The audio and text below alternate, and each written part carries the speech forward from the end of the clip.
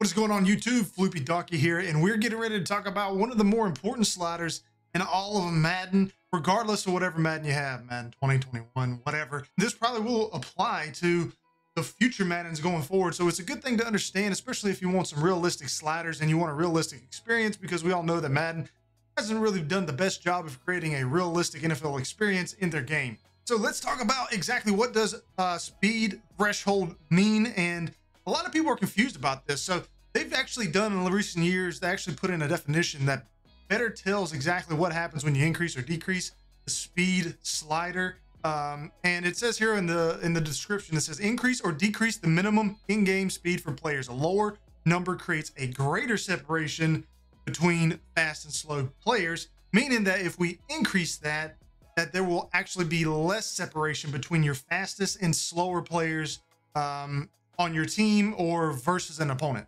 All right, so now we need to put this in action so that you can understand a little bit better what we're talking about and actually see the difference.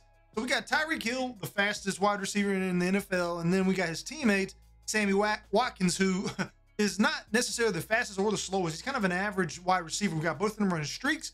We're going to have them run down the field. This parity is at 0, so you're going to see the greatest difference in speed separation. So we'll just throw this, and we'll go back so that you can look at the pictures here, and you'll see the difference between speed threshold at 0 versus speed threshold at 100. And you can see the actual difference in separation. One, there's only about a yard of separation, and the other, there's about 3 yards. And you say that, well, that might not be a whole lot, but in the grand scheme of things, when you've got a corner on you and you're throwing a deep ball, let's say to a Tyreek Hill, or you're throwing a slant to one of the faster guys on your team, and you got a really slow corner, because you got to remember, like, the fastest corner man's like a 94, 95. That's going to make a very big difference, especially when you start to combine other factors like the other sliders, when it goes like press coverage, when you're talking about pass action time, man coverage, all those things play a factor into this. So if you've got a very big difference between a fast and slow player, and then you've got other things adding on to that as well, there's going to be a very big difference in separation. So now if we add corners to this, you'll get a better understanding of what I'm talking about. I got Tyreek Hill against Dante Jackson for the Carolina Panthers, who's one of the fastest defenders in Madden. I think at like a 94 speed against Tyreek Hill. Now, there are other things that are going to go in the factor here, like press coverage and what other sliders we have that I talked about before. So you've got pass reaction time, man coverage, all those things play a factor into this. But currently with the bland basic sliders and the speed parity at 0, the threshold is 0, you'll see exactly what happens. And look at that separation already. And I'm going to throw that ball so that you can see. We're going to go into instant replay here. So here we are in instant replay, and we've got, like I said, Dante Jackson against Tyreek Hill. There are other things that play a factor in this, like press coverage release. So how good the wide receiver's release is rating, how good the defensive back's press rating is. And you'll see right off the bat, pretty good battle there, but Tyreek Hill obviously wins that. And now let's look at the difference in separation created when you have this thing at 0.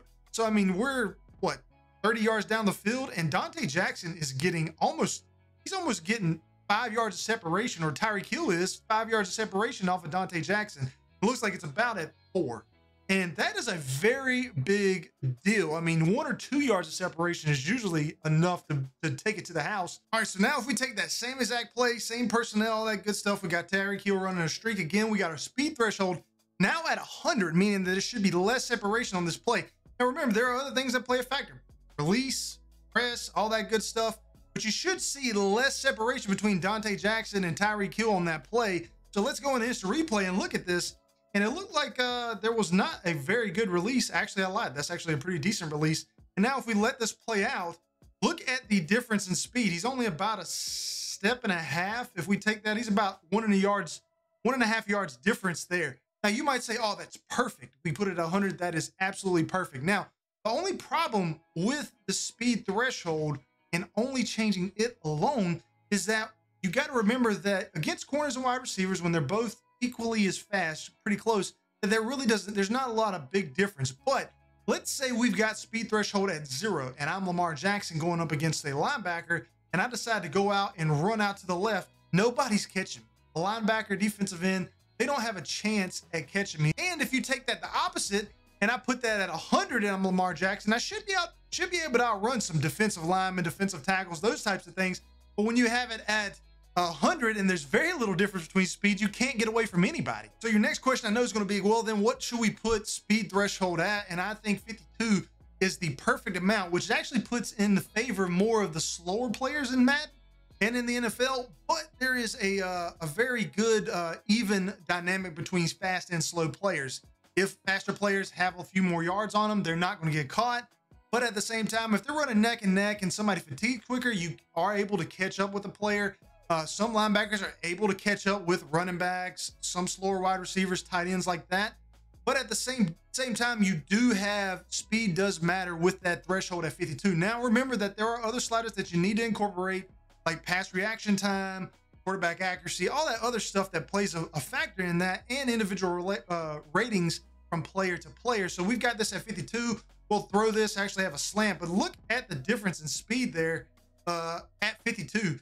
Tyreek Hill was still able to separate from Dante Jackson, but he's not burning down the field. So I hope you learned something. If you did, make sure to drop a like on the video. Subscribe if you want to stay up to date on all Madden related content. And if you want to learn more about how sliders and those types of things work, I do have a video listed for all the sliders.